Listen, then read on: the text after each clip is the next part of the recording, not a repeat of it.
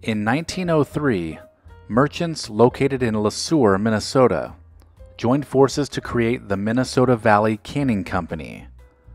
They started by producing and selling 11,750 cases of white corn in their first year of business.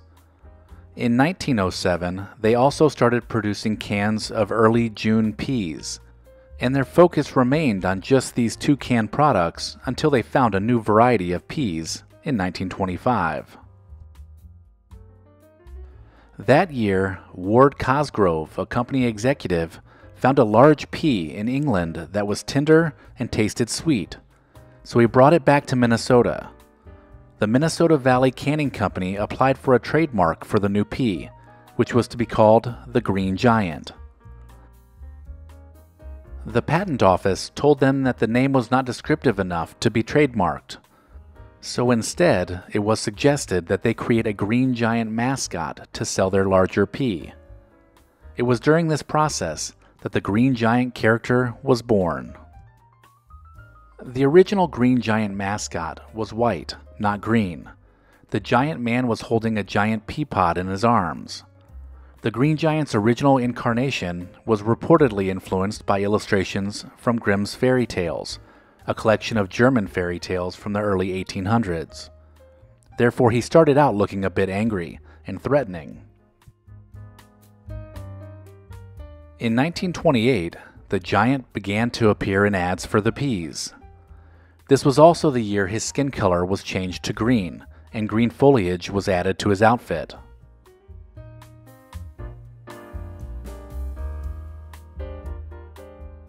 The advertising company Leo Burnett, which created many other well-known food mascots, softened the Green Giant's appearance in 1935.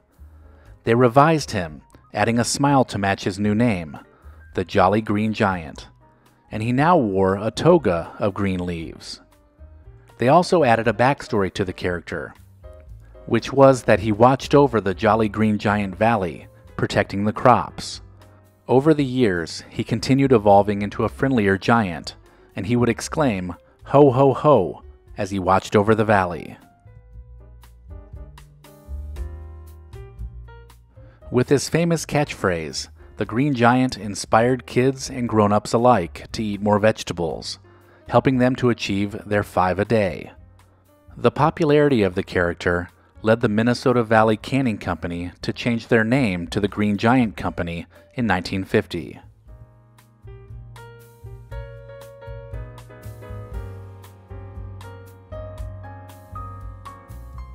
It was also in the early 1950s that the Green Giant made his television debut, and it was not an easy transition. Both in animation and live forms, the giant did not come off as the friendly protector he was supposed to be. In fact, he still looked a little scary when filmed up close. The problem was solved by creating a film set with a tiny valley for the man-sized giant to preside over. The camera did not film any close-ups, and the giant was off in the distance, protecting the valley. In 1961, the Green Giant Company introduced frozen vegetables. This is when the Jolly Green Giant got a red scarf to keep him warm from the freezing winds, and his arms were crossed to help with any shivering.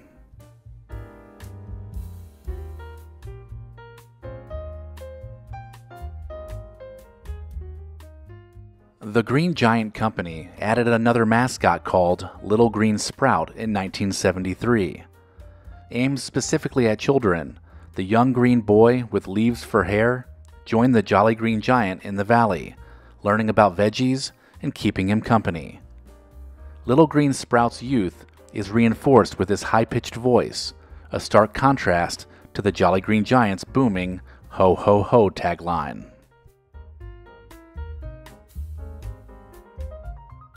In 1979, a radio station owner in Blue Earth, Minnesota, named Paul Hedberg, wanted to encourage visitors who were traveling on Interstate 90 to stop in his town.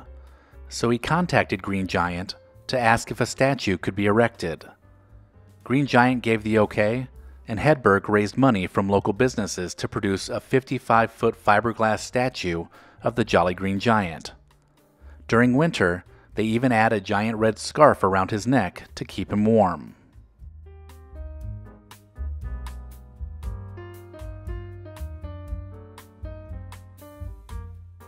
The Jolly Green Giant is one of the most recognized advertising icons of all time. Although the company merged with Pillsbury in 1979 and was later bought by General Mills, the Jolly Green Giant continues to be the face of the company and will be for years to come.